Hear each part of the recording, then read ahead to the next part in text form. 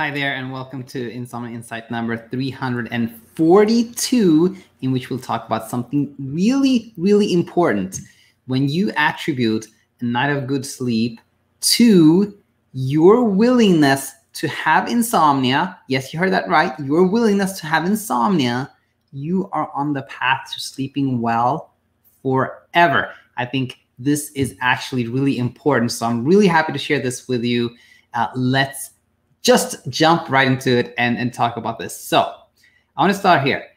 Guess which of these two fictional characters sleeps the best? We're going to talk about Kim and Connie before we go to those two things you should do to really do the right attribution here and sleep really good. So let's talk about Kim and Connie. So Kim is the first one we'll talk about. And Kim, for her, sleeping 1 minute less than a certain amount is completely unacceptable. That just cannot happen. Kim is not okay with that.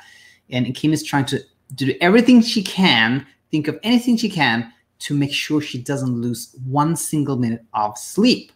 And then we have Connie. Connie, on the other hand, is okay. If she doesn't sleep that much, that is fine with her. That's acceptable. So who do you think sleeps the best? Is it going to be Kim or Connie? Pretty easy to answer. I bet it is, of course, Connie, because Connie is not pressured at all to sleep. If Connie doesn't sleep that much, that's okay. Connie has no pressure, sleeps okay. Kim, on the other hand, is super pressured to sleep. So therefore, Kim will not sleep better.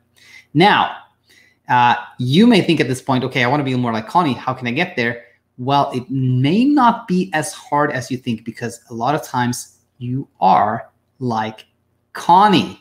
And we'll get there in a second. But first, out of the two things, I want to start with this one.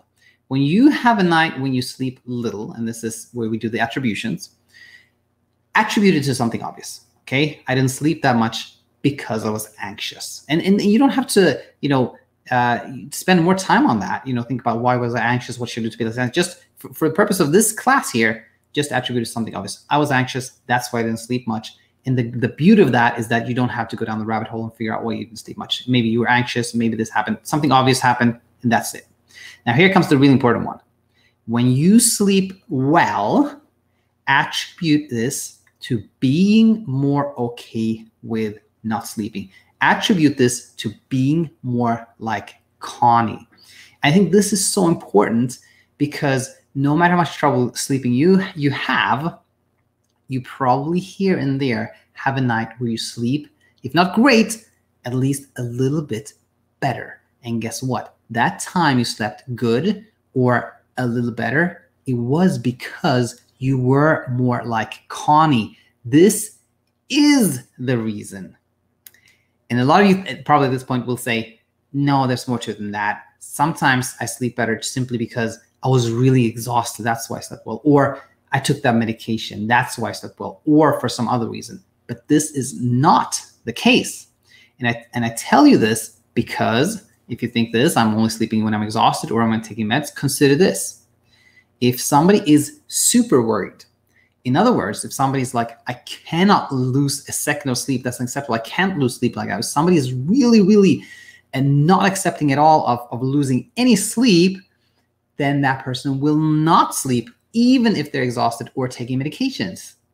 Because that pressure, again, will be so high that, yes, if you're exhausted, you may sleep a little more. You take medications, you may sleep a little. But sleeping well, that will not happen unless you are like Connie to some degree. So I think it is very true to say that good sleep always is thanks to you being more like Connie. I definitely believe this is true.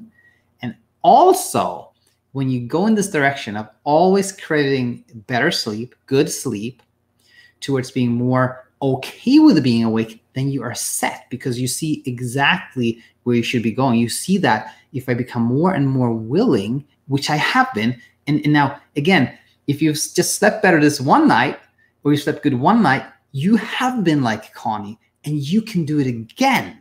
And it's, again, if you attribute everything this way, you see the path forward very, very clearly. So give credit where it is due, and you will sleep really well forever. You will not struggle with sleep when you do this.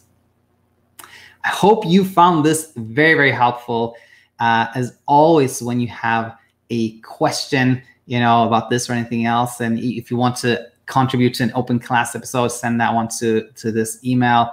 Any comments, very, very appreciated. Please post them here. And soon enough, we will have our course here for anyone that wants a little bit more than is available for everyone in this YouTube channel. We'll have within the Sleep Coach School a membership program, and for those of you who prefer text-based coaching, one-on-one coaching by text, we also have BedTyme, our partner BedTyme, where I coach, is also available. So you're welcome there too. So again, thanks so much for tuning in, and I look forward to having you back real soon. Until then,